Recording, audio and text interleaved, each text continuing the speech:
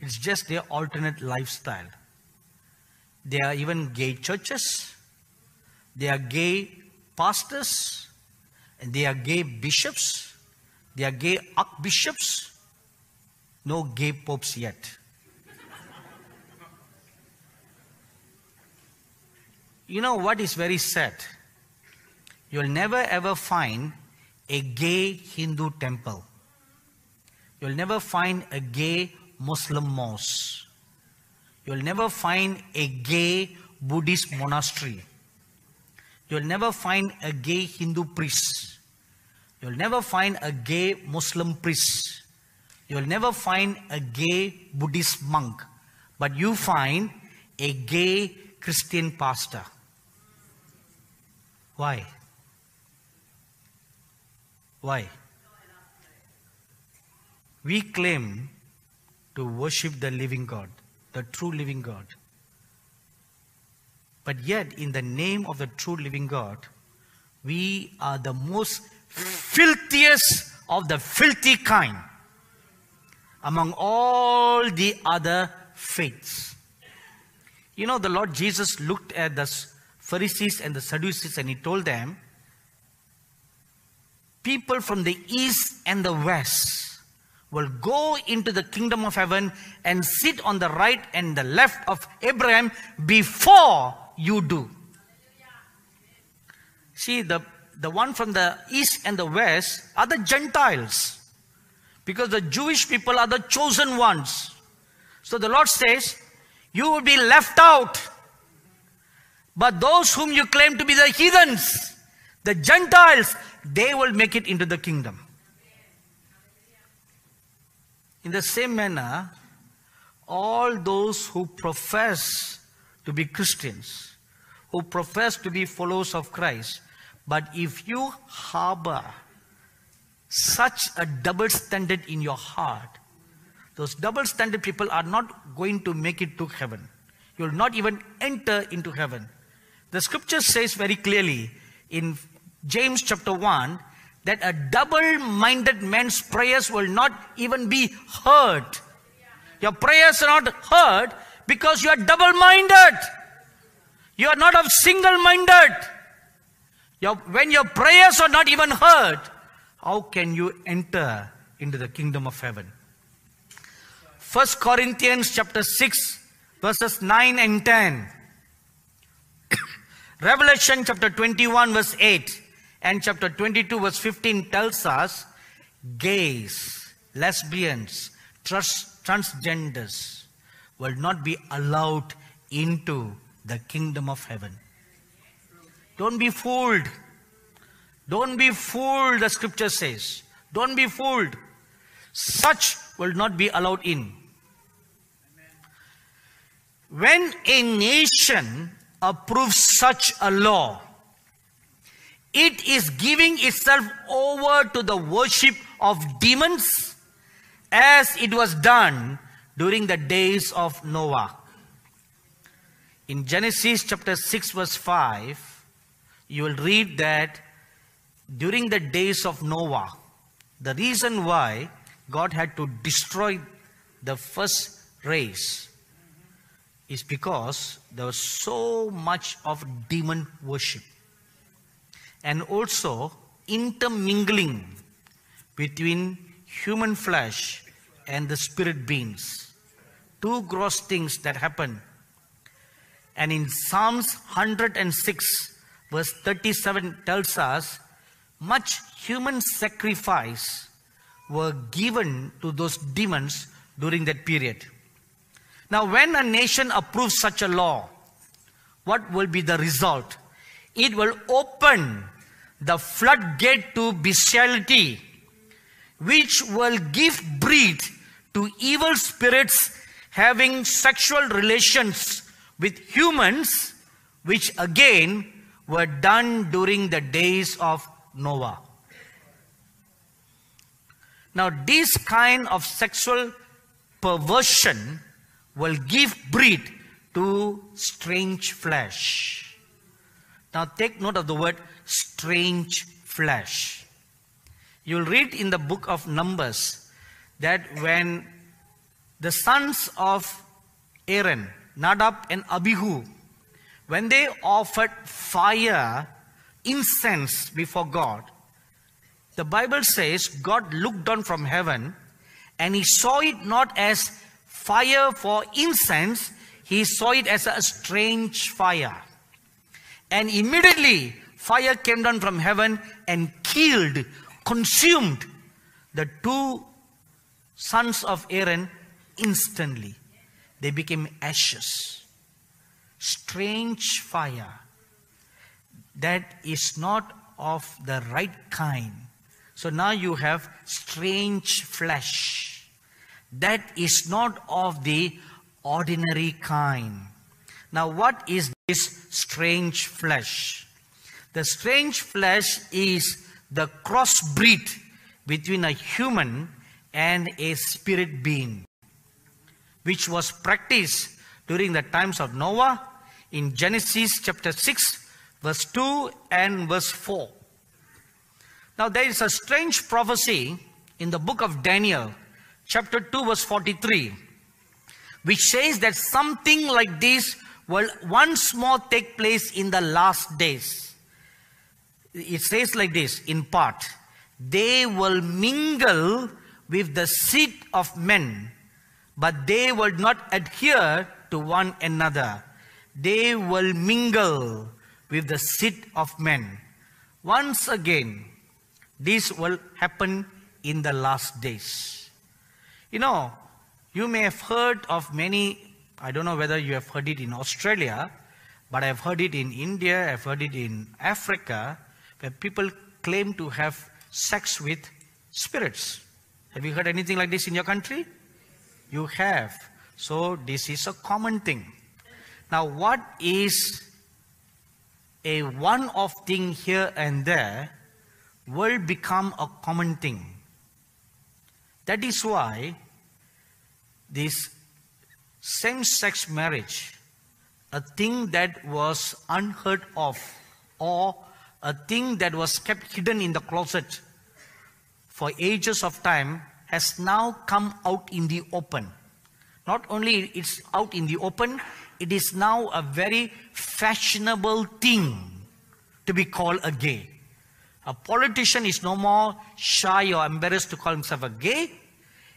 Many Hollywood actors and actresses identify themselves as gays, and many American sportsmen are very proud to say they are gays.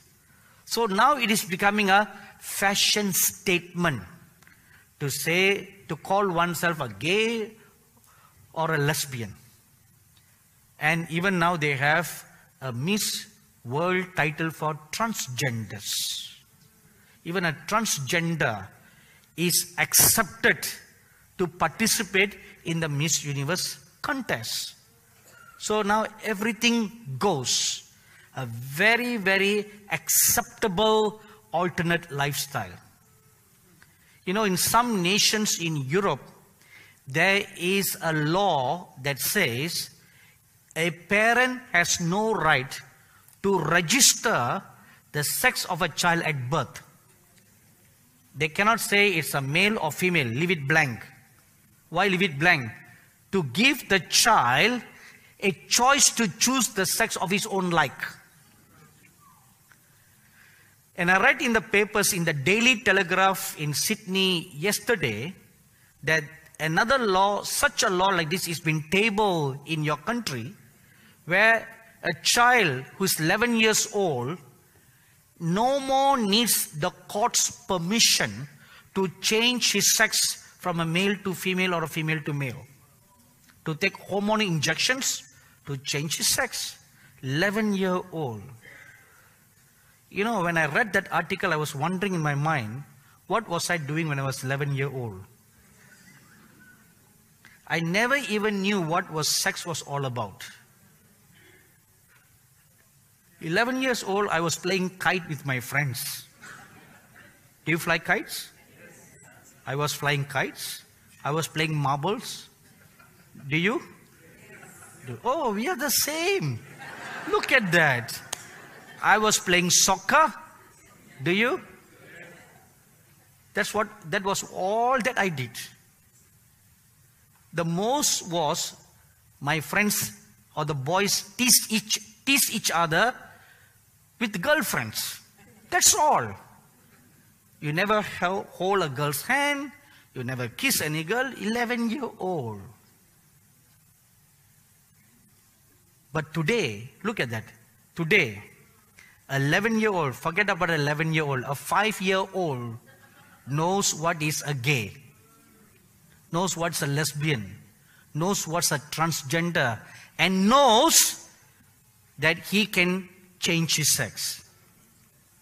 And now they have toilets with a male sign, female sign, and an X sign. X sign is for transgenders or for anyone. You know, I have really seen a sign like that. He's half male and half female. Do you have that here? Not yet.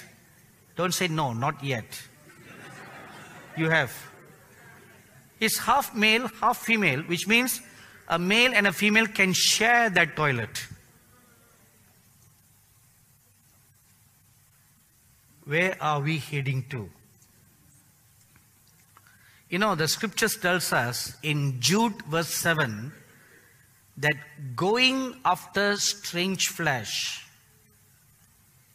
that means a human having sexual relationship with evil spirits, was practiced even in Sodom and Gomorrah. And it gives birth to something, a strange flesh. Now we have scriptures to prove in Genesis chapter 6 that when the sons of God, now these sons of God are not the children of Seth, as it is explained by some theologians. There is another breed in heaven called the sons of God, who are the highest of all the creation of God. After them comes the angels. And the sons of God, they look like us, humans, and they have the power to procreate. That is the reason why when they mated with the daughters of men, they could pass their seed to the woman, and the woman gave birth to not ordinary babies. They were giants. Why they were giants? So let's say, for example, a person of my height, 5.5, marrying a woman who is 5.5. If we have a children, our children are not going to be 6 feet or 7 feet tall, right? It will either be 5 or 5.5. At the most, 5.6. But not more than that. My father and my mother are a little shorter than me. I am the tallest in my family. Okay, I'm not the only one. My younger brother is also a little taller. Except for the two of us, our parents are just a little shorter, not too short. See, you take on the genes of your parents.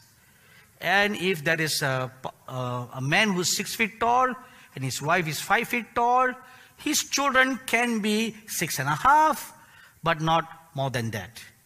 But here you read that an average height of a woman mating with a son of God, the offspring was a giant who was 12 feet or 13 feet tall. How do you know? Did I measure that?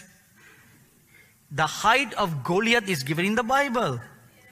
He's 13 feet tall. So, certainly, Son of God is not sons of Seth, because sons of Seth were ordinary. But these were giants. And not only giants, they were renowned men. They were great men with great wisdom, because these sons of God are with great wisdom and intelligence from heaven. So they can recreate. Only the sons of God has that ability, not the angels. Because the Lord Jesus himself said, the angels, they are not male or female. What did he mean by that? I understand by the scripture because seeing an angel, when you look at an angel, their face looks feminine, but their bodies look masculine. So they are not male, female. They don't have anatomical parts like we do. But the sons of God, they are just like us. So, these evil ones, when they intermingle with a human, a new breed, a race of a strange flesh will come forth in these last days. They will populate all over the world to carry out the diabolical plans of the Antichrist. So, what should we do?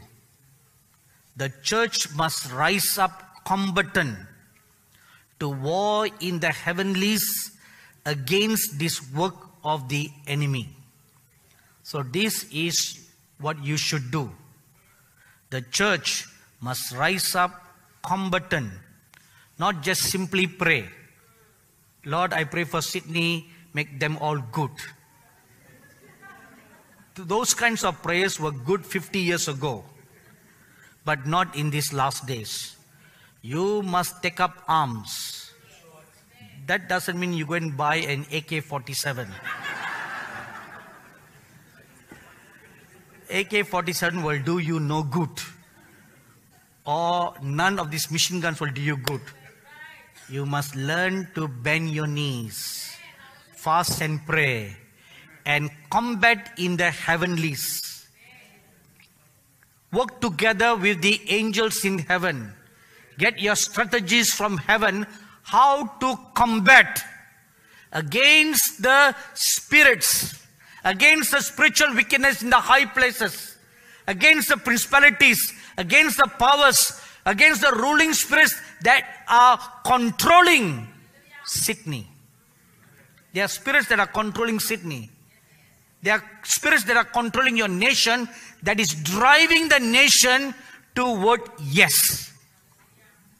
If you combat in the heavenlies, a flood of angels will be released in this nation, and they will move the hearts and the minds of the people toward a no.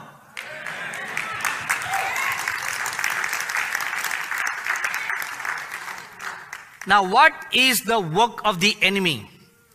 To cause you to lose the great revival that has been promised to come to this nation. That is the work of the enemy. To make you so sinful that God in His justice will not give you the promised revival. You know, it has been prophesied by the great man of God, Smith Wigglesworth, that in these last days, Australia will experience a mighty revival that history has never seen before. And from you, revival will sweep to the rest of the world.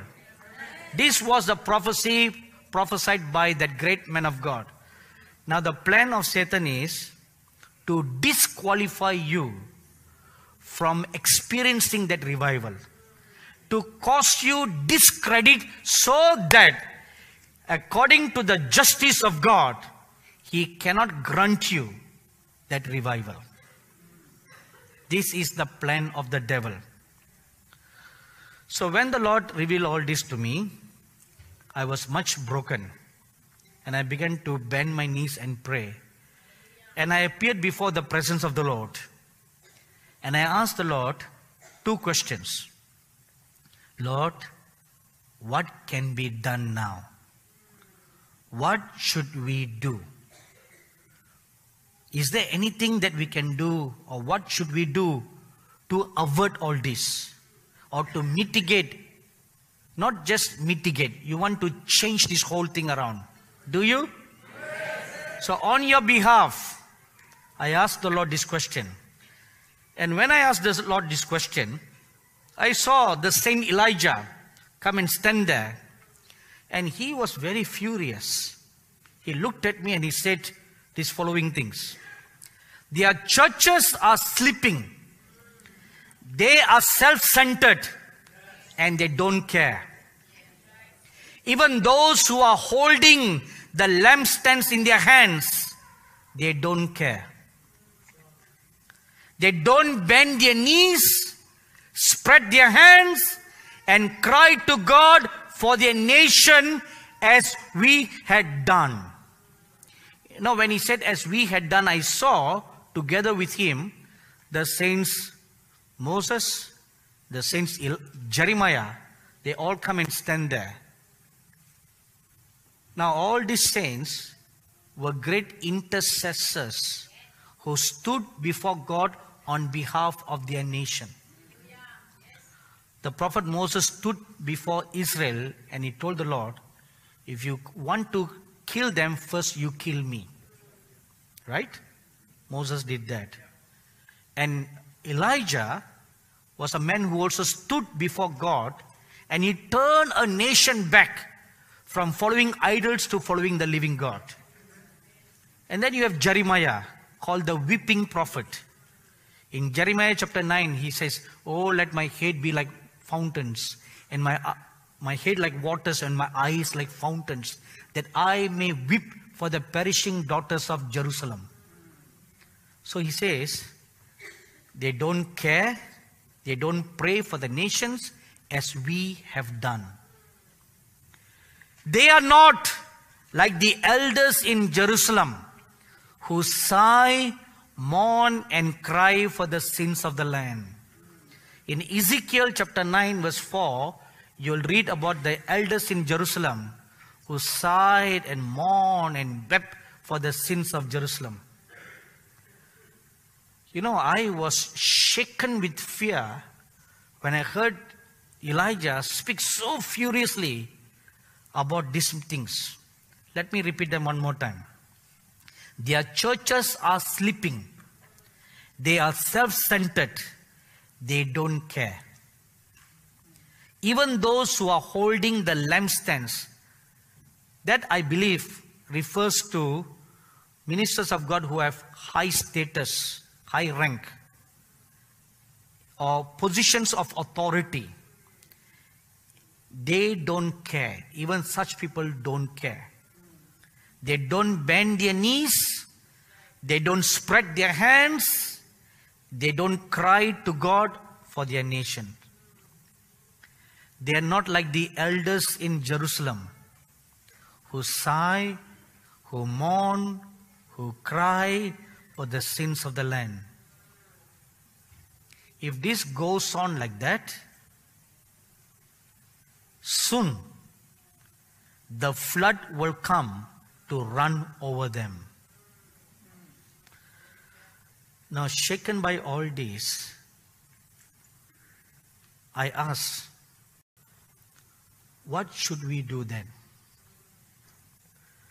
It is true that we are like this. It is true that we don't care. It is true that we don't have the burden. It is true. So what should we do? Is there anything that can be done to turn this whole thing around so that grace can triumph over, or mercy triumph over judgment? So when I said this out of a broken heart, I saw Abraham stand beside them and he said this, ask them to gather as many churches and leaders as they can to fast and mourn for 3 days, to call for a national fast for their nation. When they do that, then the Spirit of grace will be poured upon the nation. If not, then God will turn the nation over to judgment. Now, what will He turn the nation over to? Now, please turn your Bibles with me to Romans chapter 1. And let's read 8 very important scriptures here. Romans chapter 1 verses 24 to 32. Therefore, God also gave them up to uncleanness in the lusts of their hearts, to dishonor their bodies among themselves, who exchanged the truth of God for the lie, and worshipped and served the creature rather than the Creator, who is blessed forever. Amen. For this reason, God gave them up to vile passions. For even their women exchanged the natural use for what is against nature. Likewise also the men, leaving the natural use of the woman, burn in their lust for one another, men with men committing what is shameful, and receiving in themselves the penalty of their error which was due. And even as they did not like to retain God in their knowledge, God gave them over to a debased mind to do those things which are not fitting, being filled with all unrighteousness, sexual immorality, wickedness, covetousness, maliciousness, full of envy, murder, strife, deceit, evil-mindedness. They are whisperers, backbiters, haters of God, violent, proud, boasters, inventors of evil things, disobedient to parents, undiscerning, untrustworthy, unloving, unforgiving, unmerciful, who, knowing the righteous judgment of God, that those who practice such things are deserving of death, not only do the same, but also approve of those who practice them. You may not be a gay, but if you vote a yes, you are approving that. And you are as guilty as a gay practitioner. My dearly beloved brothers and sisters, God has shown you a way of escape. You know, I'm sure you cannot get all the churches to do this. But gather as many churches and church leaders as you can. Not only in this city, but all over your country, for a national day of fasting and prayer.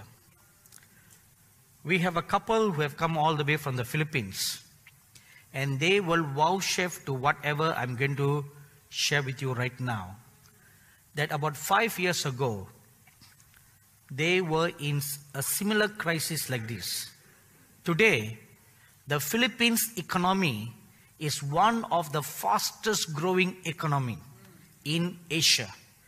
And the Philippines currency, the peso, is the second strongest currency next to Singapore in Asia. And so many wonderful developments have happened in their nation in the last 3 years, never before in the history of the Philippines.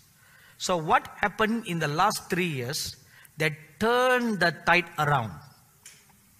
One thing, the church repented. You know, about several hundred pastors and bishops, they gathered together for a national 3 days of fastings and prayer in an open stadium. And they repented to one another. All their infightings, all their pride, all their envies. You know how you fight against one another. Today we take our war into the social media. You write about each other on the Facebook, on the Twitter, and you remain anonymous. Nobody knows you. So they did all that. And they repented. And at the end of the 3 days, they washed each other's feet. The pastors and the bishops washing each other's feet. And they had communion. And they asked for forgiveness. They were reconciled. They prayed for the sins of the nation. After this event, when the church house was put in order, the Lord put the nation in order. the nation was turned from the brink of bankruptcy to now a prosperous nation in Asia. And they have great natural resources in the country which are being discovered by their geologists every day. Even in every person's backyard, there is a gold, there are many minerals, and every other person can become a millionaire today. Now all this was a result of repentance. Now God is calling you. Unlike other nations, you have a destiny. You have a destiny to bring the torchlight of revival to other nations. So you don't want to blow away the flame from your torch. So the church, come together, bend your knees, you fast and pray, and cry out to God in true repentance and in humility, like what the people in Nineveh did. And surely that which the enemy thinks for evil will not come upon your nation. Amen? Let's stand up for a word of prayer.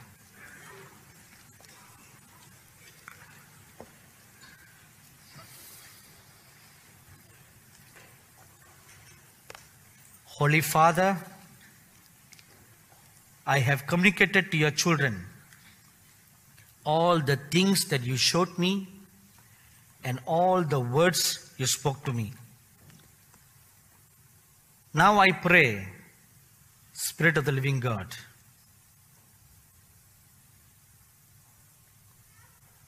to stir the hearts and the minds of your dear children.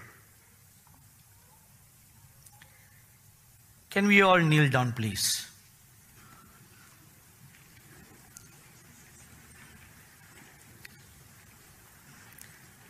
There are many, many pastors, ministers of God in our midst, not only from Sydney, but also from other different cities of Australia. The Lord is calling you to gather as many churches,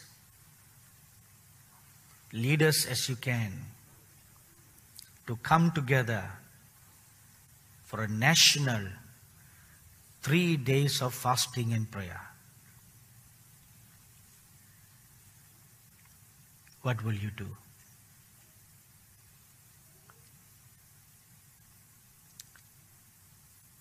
Heaven sees you.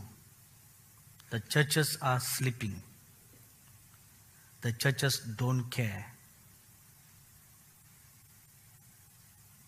Do you have that attitude inside you? Do you have a don't care attitude? Are you sleeping to all the sins that are taking place in your country? Are you deaf, blind, and dumb to all the sins that are taking place in this great nation?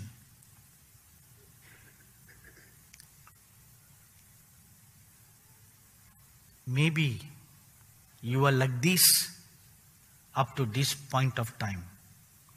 But now, from this moment onwards, what are you going to do?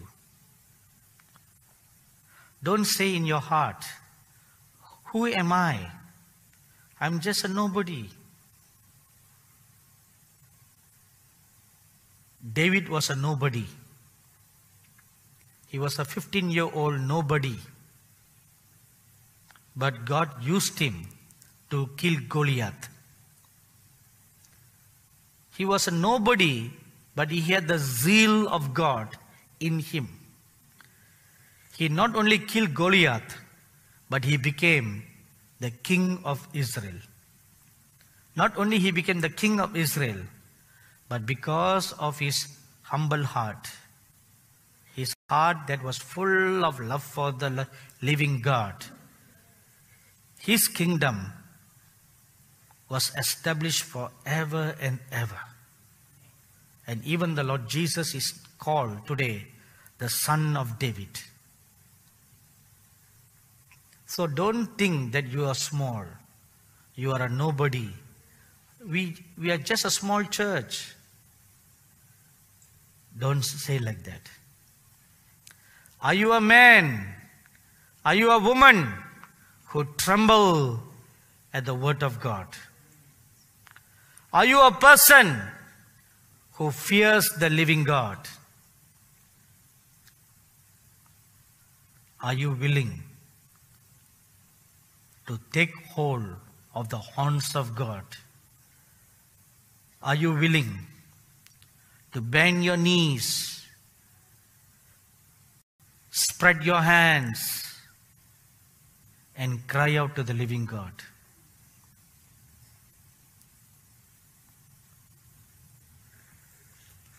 I see right now the face of the Lord Jesus looking down from the heavenlies. I just see his face like a gigantic face looking down.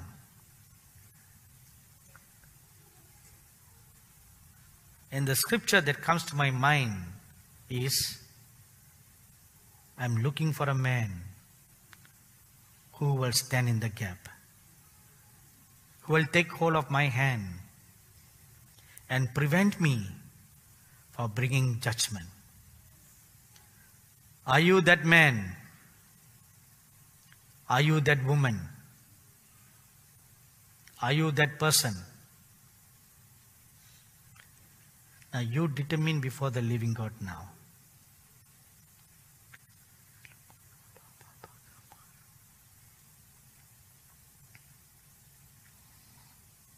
If you are willing, I see right now a precious saint standing in our midst. He is very, very glorious to look upon.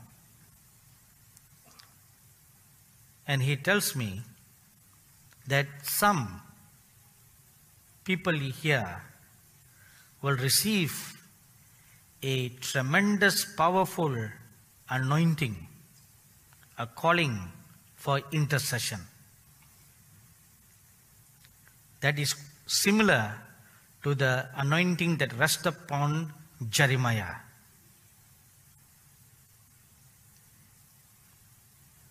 That rested upon the prophet Moses, who loved not his life even unto death, but stood in the gap for his nation. Pray much for your children, for there is a plan by the enemy to steal their callings and the anointings that God has kept in reserve from the beginnings of time. Pray for your newborns, that they will be undefiled from chemical injections, strange medicines from being put into their bodies, that their genes will not be altered.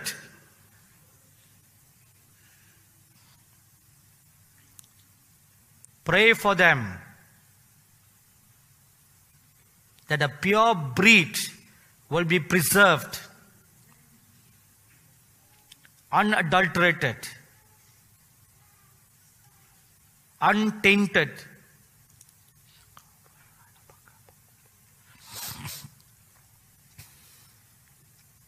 Pray for your youths, that they will rise up as a strong and mighty army.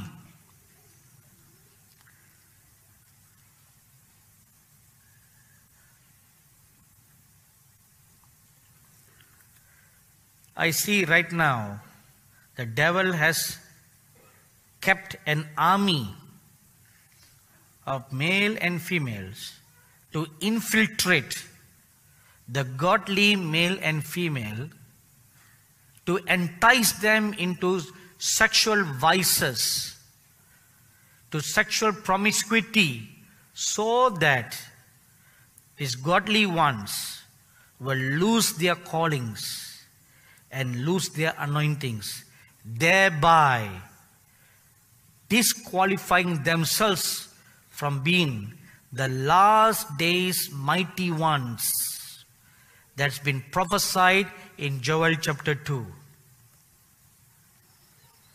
Pray for your churches that it will not become a den of thieves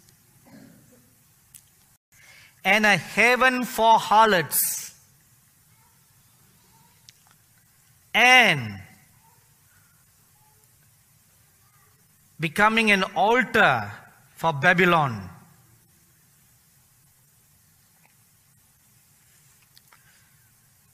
Pray for the good pleasures of God to be fulfilled in your nation,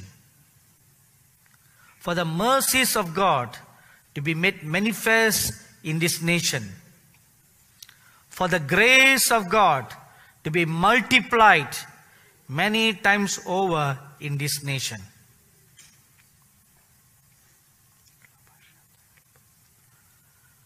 Holy Father, look upon each and every one of your dear sons and daughters now.